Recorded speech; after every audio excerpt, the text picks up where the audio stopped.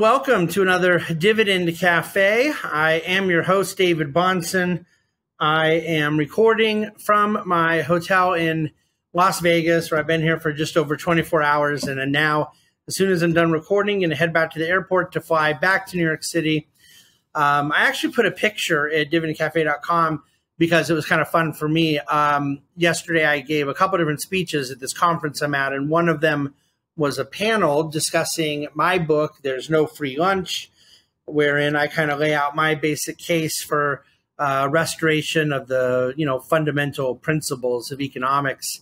And joining me in that panel were some of the people that I actually quote in the book: Steve Forbes, George Gilder, Mark Skousen, some pretty well-known economists. In the case of Gilder in particular, someone who was a profound influence on me intellectually. So it was an enjoyable experience, and getting back to New York City will be enjoyable. It's about 110 degrees here in Las Vegas. Not that I've got to spend much time outside, but I am looking forward to a very busy week in Manhattan next week before returning to California. I've been out on the East Coast for, I think, 6 weeks besides this little Vegas jaunt.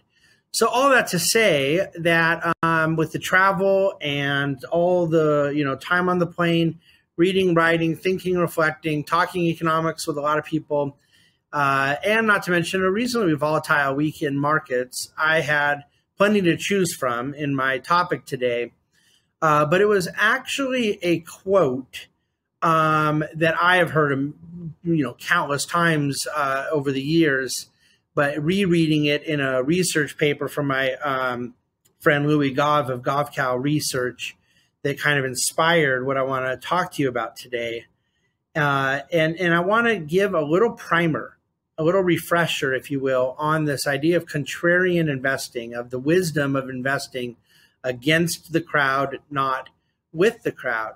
And the quote I'm referring to is essentially this notion that you really can do great investing when there is more money than fools, and it is very risky to invest when there are more fools than money. And I want to give you the caveat I gave those who are reading Dividend Cafe, because I am always a little uncomfortable at the idea of coming across more pejoratively than I mean it when you're kind of calling the bulk of people who are investing at given times fools. I guess that does sound a bit pejorative, insulting, and condescending. And there's a sense in which that is exactly the intent, but that is not my intent in any kind of a personal or serious or directed way.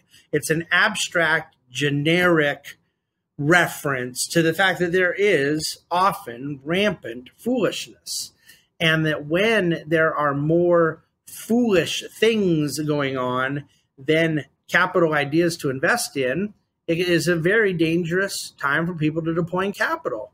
And when the inverse becomes true, there are better opportunities and less foolish people kind of polluting that trade-off. It can become very opportunistic. And so I think what that mantra misses, and this is where we get to kind of the heart of what I'm referring to about contrarian investing, is that saying you want to avoid being the foolish investor, the person who's chasing a bad idea, a person who's divorcing what they want to do with their capital from reality, from the laws of nature, from the basic principles of sound investing.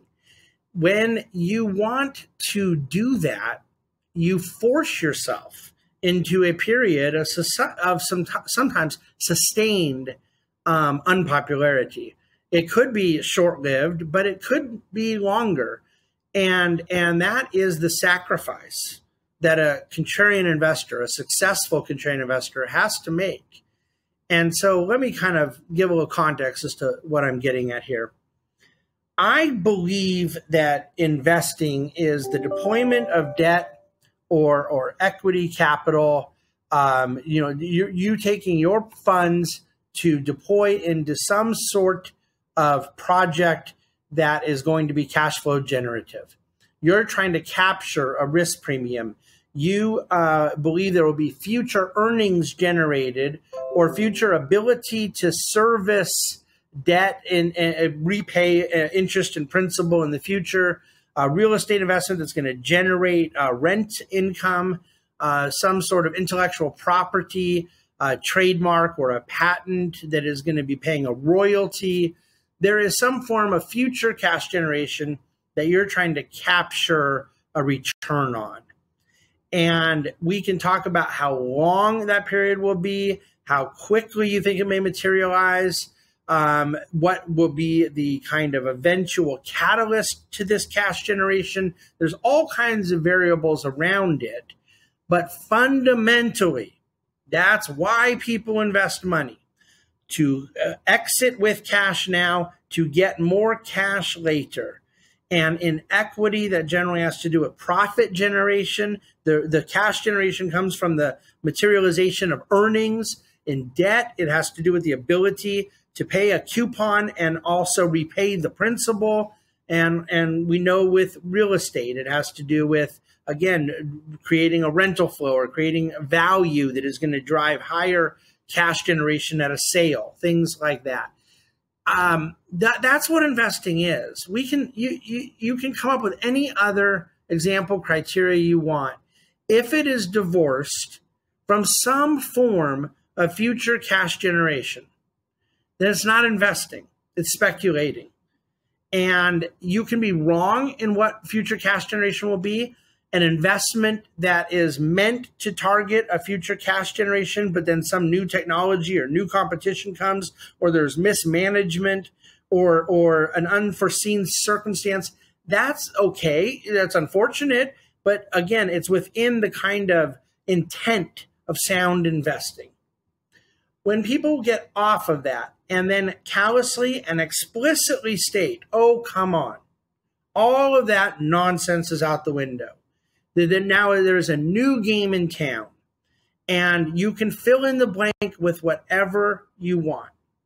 We've lived through, in just 25 years, we've lived through so many examples that it's becoming embarrassing to talk about. But really, if you study history of this for centuries, and the only reason I don't say millennia is because I don't think there's much documented about investment manias and the foolishness of crowds prior to, we talk about the tulip mania and so forth a few hundred years ago. I'm quite certain, because human nature predates the 17th century, that crazed investing predated the 17th century. But whether you're starting a tulip mania or just starting when I kind of became an adult investor in the 90s, and you're looking at .com or the Japan bubble of the late 80s, the real estate insanity of the 2000s, and then more miniature versions, post financial crisis, the Chinese kind of reverse merger IPO deal was a smaller scale version, but again, it was one just totally divorced from any real actual investing thinking. And then now it's gotten pretty serious. Now it's kind of at scale again. There were a number of things that I lumped together as shiny objects for my nomenclature purposes the last 2 years. But if the vocabulary is being more precise, it would probably even separate out that, the crypto and Bitcoin world was different from the kind of work from home stock or innovation tech stocks or the SPACs, the solar or EV. There's been a number of different things. And what I would say is, yes, you had a great growth in the people that wanted to go invest in these things. And there was a period of time where they were all going up. But see, I don't know of very many exceptions to that rule. It can, in hindsight, look foolish, but it basically only looks foolish in hindsight, other than for those select few that maintain a true commitment and conviction about fundamentals, about investment principles throughout. but there's generally always a period where people first decide that there is this kind of new idea that's going to buck the trend, that defies the laws of nature. And there's always some kind of prima facie reason why this time it's different.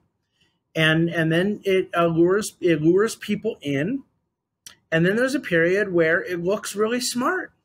And then there's a period where it doesn't. And I believe that the conviction that goes with investing against those manias, it's not merely as simple as saying they're a fool and I'm not. It is because there will be a period where you're tested in conviction. The conviction to be able to ignore these things when they're continuing to go high is hard to come by.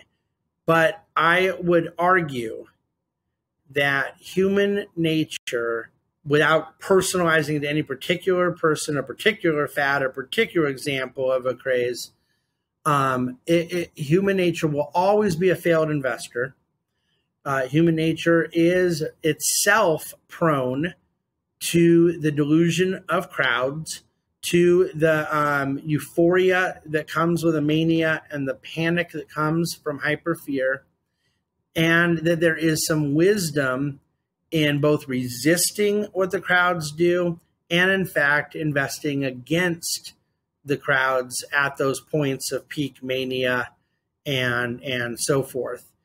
That really kind of delusion on steroids moments that we see represent truly great contrarian opportunities. And this works both positively and negatively.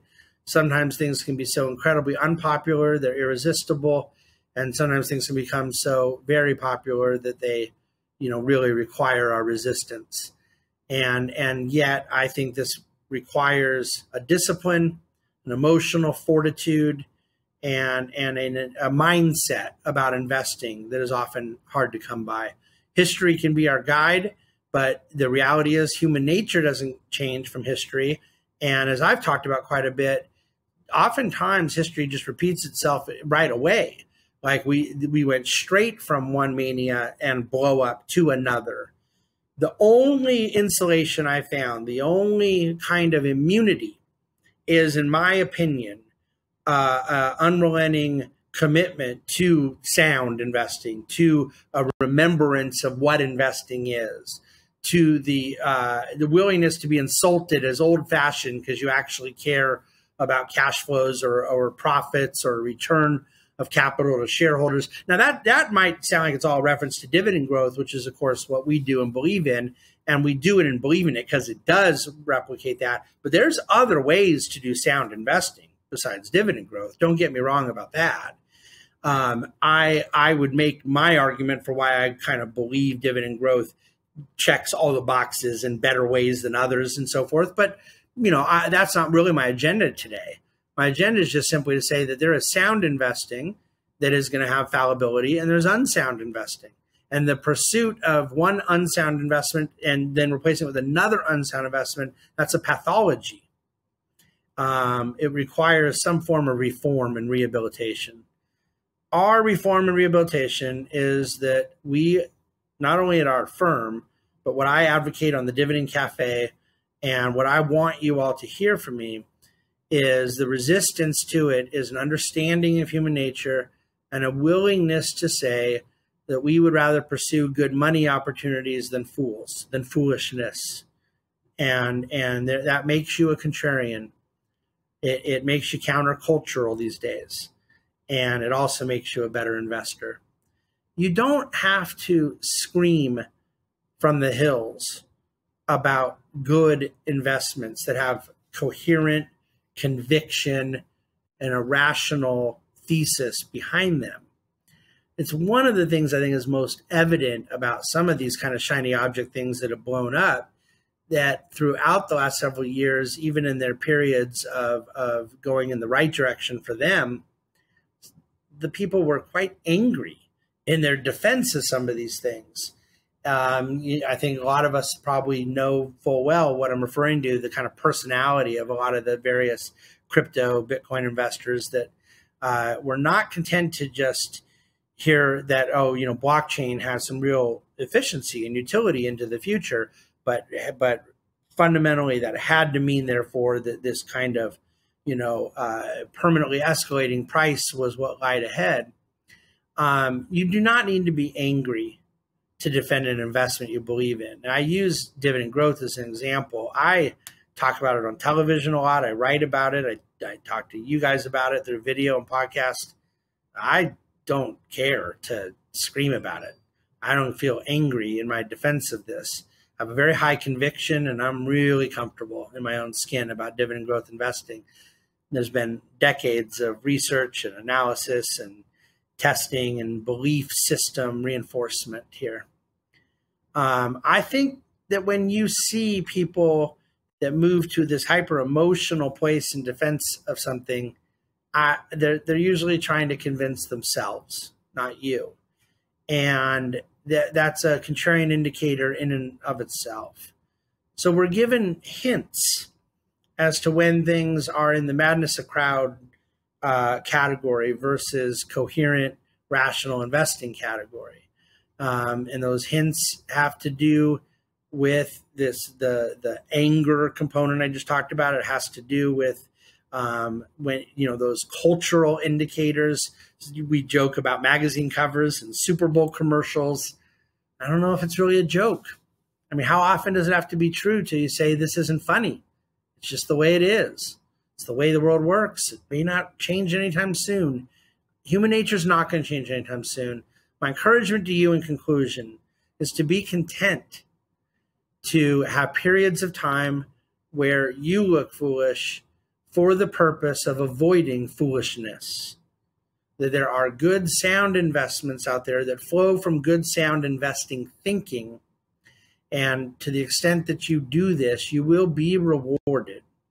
And you will stay off of the hamster wheel, a boom-bust cycle of folly, gambling, speculation, and yes, foolishness that unfortunately has defined an entire personality and pathology of investor for so long. We work for that to be different for you. I hope this is helpful. Reach out with any questions.